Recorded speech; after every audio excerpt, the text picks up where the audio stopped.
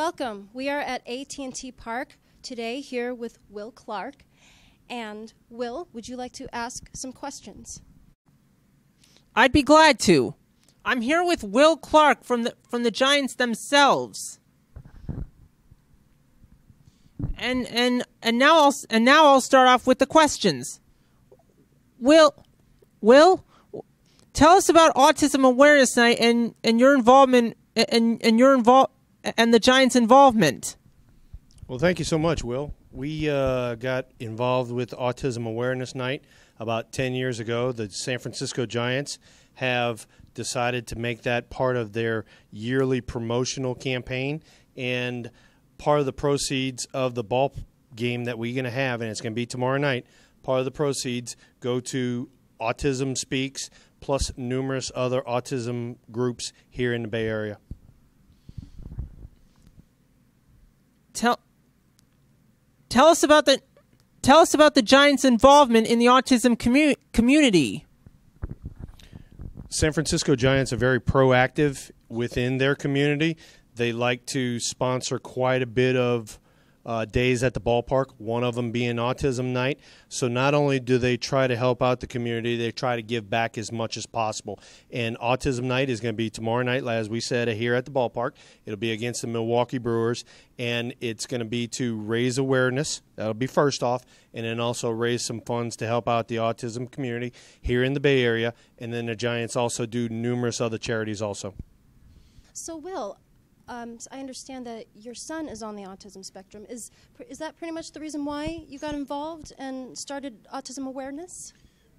That's definitely the truth. Actually, my wife and I, we were part of the United Way before we had our son.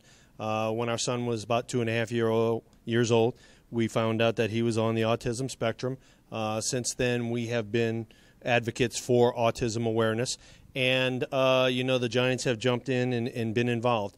Our son now is 20 years old. He's at a local community college in Baton Rouge, Louisiana. He's doing great. He's making great grades. He has yet to find out what he wants to do with the rest of his life, with his career path. But he's definitely a young man who's been improving. Wow, that's great. Thank you. Thank you. Yes. So over the past 20 years, how have things changed with your involvement and your son's, inspiration in autism? Great.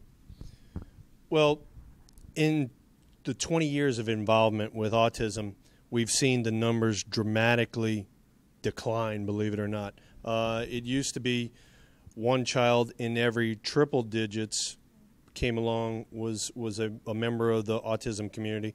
Now it's one in every double digits, and that is a trend that is not good in my eyes. I want to raise awareness.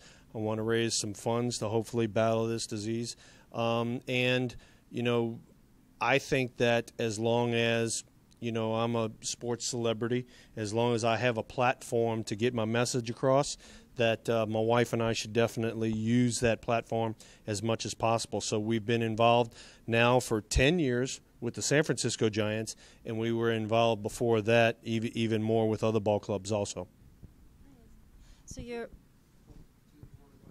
Oh, sure. So your son, you said, is in college, and he's not sure what his interest is at the moment or so. And does he have college mates that he talks about these things to? Definitely, that's the one thing. That's the one thing about college. There are quite a few people who do go to college who don't know exactly what their future is going to be and trying to prepare for it. So he's definitely talking to some of his friends and finding out what they're going to do. And then we're trying to find out what his interest is, what he would like to do along his lines of study, and where he wants to go with that. And for us personally as parents, it's great to see the fact that he is now in college and making that adjustment.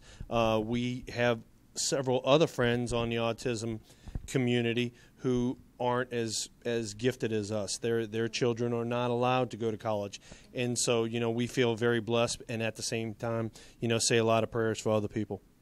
And hopefully maybe the people in college will spread this awareness as well and just get the word out, and pretty much people educate themselves. So anybody on the spectrum, they feel they're capable of doing anything. And Definitely, and not only people on the autism spectrum, but also on other diseases, shall we say.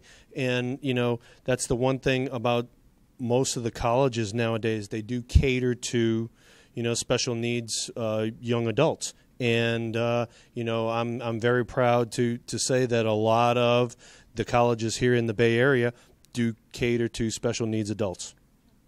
Oh. Will, I know you've been in the autism community for quite some time now. You've seen a lot. You've managed to raise your son. What kind of advice do you and your wife have for other parents who are just kind of starting out that path? That's a great question. Each child, each adult is completely different. And for my wife and I, we took it on a day-by-day type process. And every time a new development would come along that, it was a positive for us, we, it made our day all that more better. And, so for us personally, we took it day by day. And, we watched our son go from grade school to high school and now into college. And, he continues to amaze us every day. And that's my sort of speech that I give to other parents is, enjoy every day that it comes. And, when he makes a new stride or she makes a new stride, have it with a big old smile, enjoy it, and move on to the next one. Well, if he inherited your smile, he's doing pretty good. There's a lot of people that are going to be watching the game, that are going to be involved in the show, the people in the community. What kind of advice do you have for folks in the community, whether it's the business community or just the fans out there, on how they can help?